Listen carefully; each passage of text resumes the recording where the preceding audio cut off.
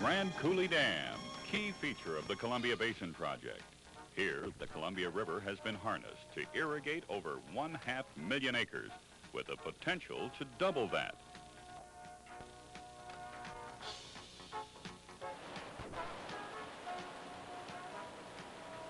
Produce enough power for over 2.3 million households. Provide flood control operations to virtually eliminate the devastating floods downstream. Storage capacity to help make the other 10 downstream dams feasible, including power production. And barge traffic on the Columbia River between Portland and inland points all the way to Lewiston, Idaho. And recreation at 24 designated project recreation areas, which attract almost 2.3 million visits each year. The building of Grand Coulee Dam has been described as one of the most significant events in the history of the Pacific Northwest. It has put the Columbia River to work. The United States Department of the Interior's Bureau of Reclamation presents the Columbia Basin Project, where water is life. In the late 1800s and early 1900s, 3 railroads were completed across the Columbia Basin, prompting a burst of settlement and agricultural development.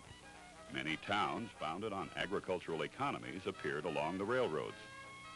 Dryland farming was prosperous when there was enough rain, and risky when it dropped to the 6 to 10 inch average of the area. Lack of water often resulted in widespread crop failure. Drought forced some settlers to abandon their farms, others to attempt to develop water supplies for irrigation.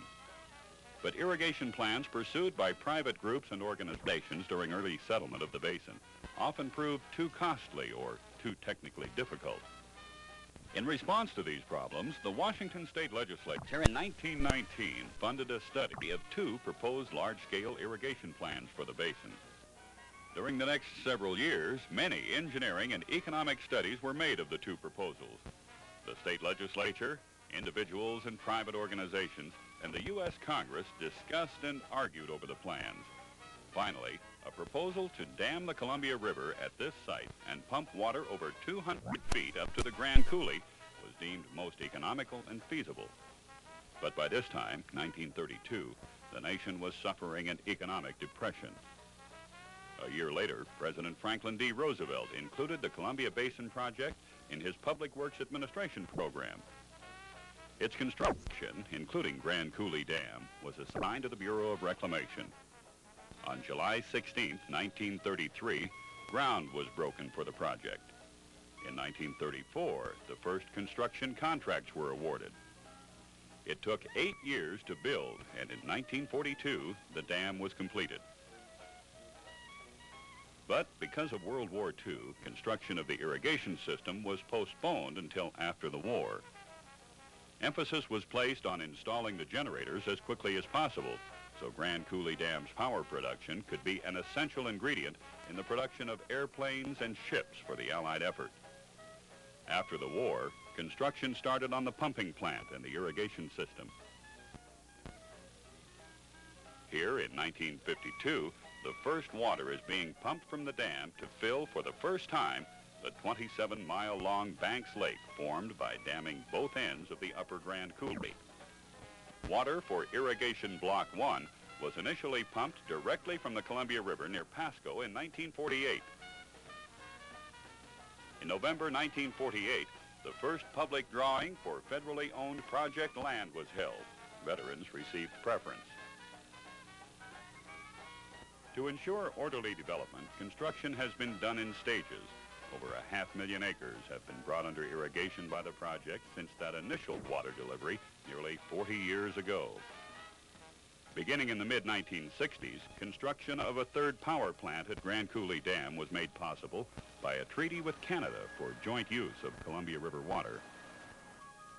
Today, the Columbia Basin Project extends from the north end of 150-mile-long Lake Roosevelt, the reservoir behind Grand Coulee Dam, to Pasco, literally from the Canadian border to Oregon. Water drawn from Lake Roosevelt by 12 of the world's largest pumps currently irrigates about 550,000 acres of cropland in the basin. The water is pumped up over 200 feet to Banks Lake to begin its long journey south. This multi-purpose reservoir not only provides irrigation storage, but is an increasingly popular recreation area and can be used to generate up to 300 megawatts of power for peak demand periods. From Banks Lake, it flows through canals, twin siphons and tunnels, and on to the project's irrigated area that begins almost 50 miles south of Grand Coulee Dam. To this point, facilities are in place to serve the entire authorized project of 1.1 million acres. From here, it takes about 2,300 miles of canals and numerous other facilities to distribute the water to the nearly 2,000 farms now served by the project. The project was designed to reuse about half of the water it initially pumps from the river.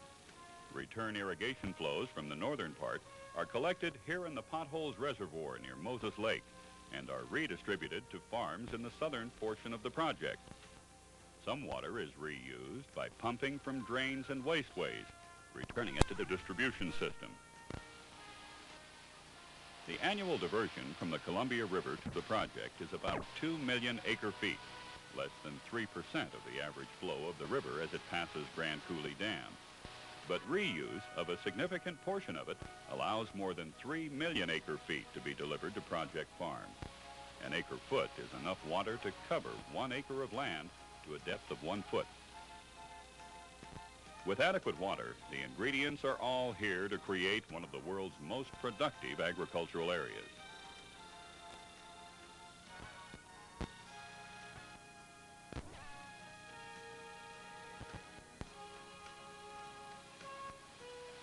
Potatoes, alfalfa hay, wheat, vegetables, and various seeds are principal among the 60 different crops grown on the project.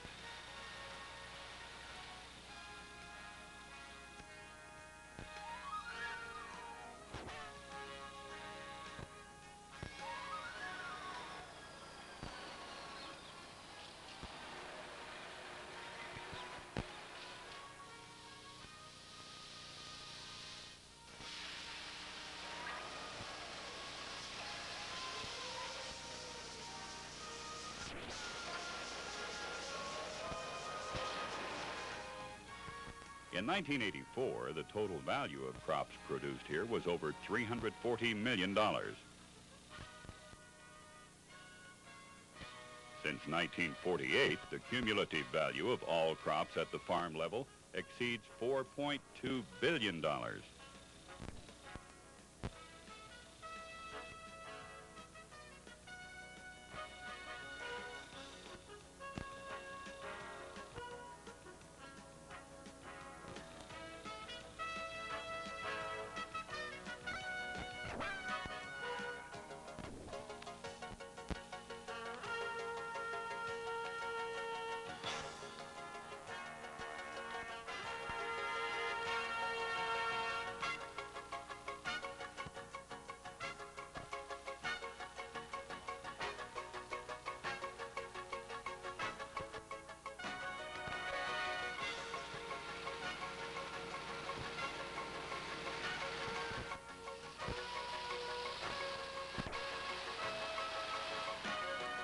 Another major source of income is generated from livestock, which are produced in local feedlots and on project farms.